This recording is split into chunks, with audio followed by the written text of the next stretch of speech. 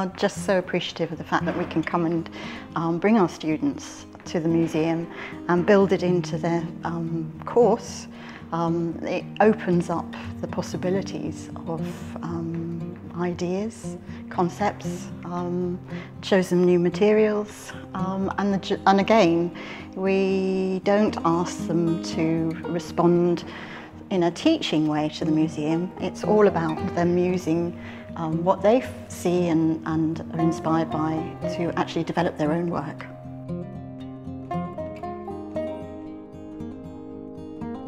So in the archives of the museum there is a wood print of Hokusai's The Great Wave, and so that inspired me to make this glass cast Great Wave after Hokusai. And I wanted to capture the energy and the movement that is in the wood print, and so I made a model out of soft wax and then cast it in glass. Here it is.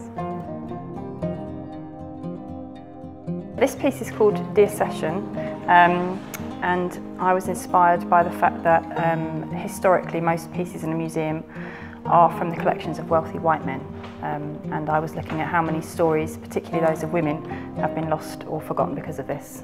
So I used slumped glass and found photographs printed on acetate, which I've faded to symbolise the stories of the women that we've lost over time. So this is my piece here called Hope, and we came and spent a day going around the museum to look for inspiration. And I have a background in science, and upstairs on one of the floors they've got some microscopes. So I was looking about that, and at the same time I've been working on sustainability. So I'm quite interested, climate change is obviously, I think it's the most important issue, and I think art should be tackling it. And I wasn't quite sure where I was sort of going with it, and then as further research, I went to the Royal Academy, and they had someone who was printing from a polymer made out of algae. So it's completely sustainable, and it's sort of locking that carbon up. So I then sort of came back with that idea and thought, how can I do something similar? So I managed to find a plant-based polymer that you can print with. So it's 3D printed. And the polymer is completely plant-based, and it will biodegrade, so it's sort of sustainable. And the shape, I came back to the museum to look for the shape, and the museum's got lots of sort of vessels of all sorts of shapes and sizes, and they've survived because they don't biodegrade. But now we've got the problem that all the bottles and plastic bottles that we're making, we've now got a problem with them building up, polluting our seas and our oceans. And so now we actually want them to biodegrade. So that the idea is that in a utopian future, the only place you'd see a sort of plastic bottle would be in a museum, because they'd be made to be biodegradable or they'd be recycled. So, and that's hence why the name was called Hope. So it's a sort of hope for the future. And it's got that sort of slightly futuristic and organic shape, sort of representing all of that. Yeah, this is my one here. I did a cast out of a mould I have of a brain.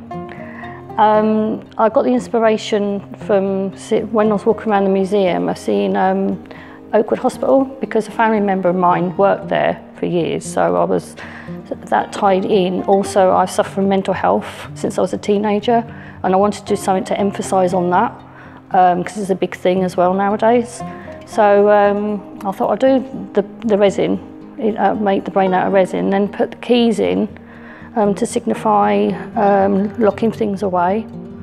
Where the keys are floating is where you can't remember where you put that memory. And also I've crumbled some up, because I use different materials as well, to signify that sometimes your brain just feels like it's all over the place and you can't focus on anything. And the colour signifies the sea, because your head feels like it's swimming at times, especially when you start on the medication and you change, your head feels like it's all over the shop for a few weeks.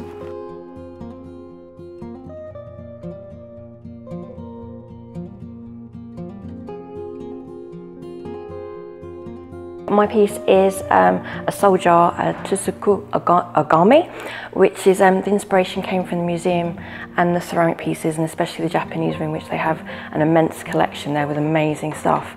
My particular piece is a soul jar, which means all inside of it are the women of Japan and who have been forgotten over the years due to the patriarchal society. The gold represents the screaming for recognition. The two swords, the sais, are my weapon, which shows the strength and them coming together and getting recognition. And the red is towards the blood of the nation. And I've put it above so it looks like a little spirit, like the Tsugumi, which are a household spirit. From a museum point of view, it's fantastic to actually see the students' artwork. It's something different for our visitors as well. We love to support the local colleges, and I know that the cases themselves are quite problematic, so that gives another dimension to what the students can and can't produce. So from a museum point of view, it's fantastic to have new up-and-coming artists exhibiting their work and just giving us something really different for the visitors every single year.